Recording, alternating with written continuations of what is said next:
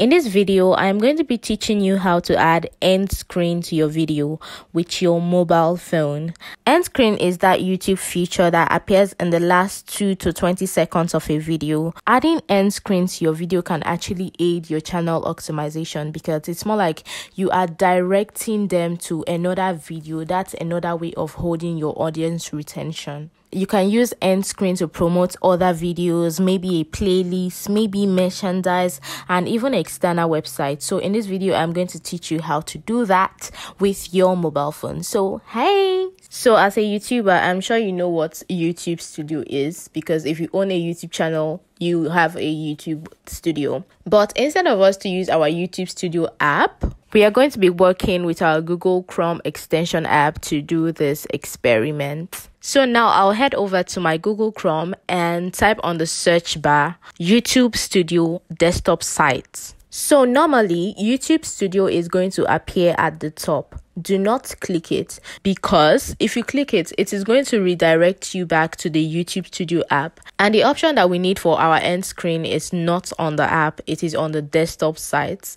So what we are going to do is you are going to long press on your phone. Long press, I mean put your finger on the screen for a few seconds and options are going to pop up. Click on the option that says open a new tab. When you click on it, a link is going to be automatically generated. Go down to the bottom and click on this icon. When you click on the icon, it is going to show you list of dashboards that you have opened in the past, and you just have to click on the new channel dashboard. Then it will go ahead and open your channel YouTube Studio in a desktop format.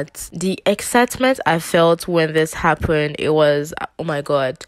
Well, it is quite hard to, move around, but at least the good thing is that you can always use your two fingers to zoom in and zoom out. But you have to be patient when you are trying to work with this small workspace. So take your time to try and navigate. Do not rush. You're going to achieve what you wanted to achieve. So moving on. So you're going to navigate to the left side of the YouTube Studio and click on content. This is going to bring us the list of all your content. Now we're going to locate the particular video that you want to add end screen to and click on it. It is best to click on the title of your video.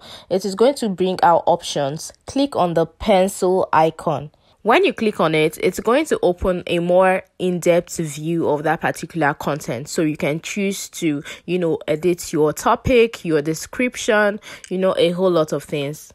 So while doing this tutorial, I noticed I didn't check the box where it says whether the content is meant for kids or not. So I just went over there and ticked it. Let me know in the comment section if you want me to explain why that is necessary. Now, after doing that, I went back to the left-hand side and clicked on the third icon, which is called the video editor. So it's going to bring out features. I'm just going to locate end screen. You can choose to use a template which is already made available, or you can customize yours by yourself. So these are basically how it is going to be appearing on your screen during the last seconds of your video.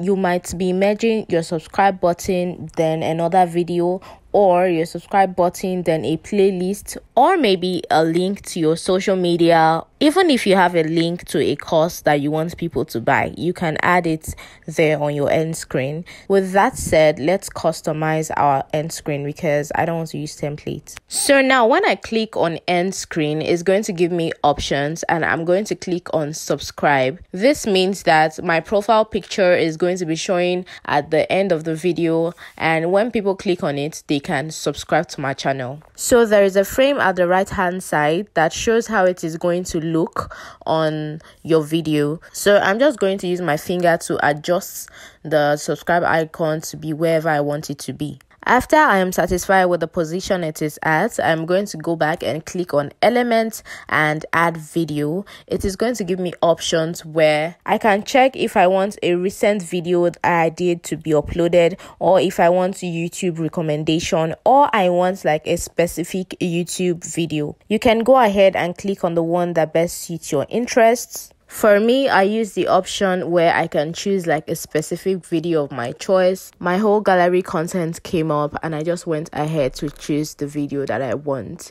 You can add extra one video if you want, and you can add a playlist as well. When you are arranging them with your finger on the frame, just be sure that they are separated from each other, because if they touch each other, it's not going to work. Just make sure it is showing blue line. When you are done positioning and you are sure this is what you want, you can click on save and it's going to apply to your video, and that is all. Make sure to subscribe to my channel. My name is Favor Matthew and thank you for watching. See you in my next content. Bye.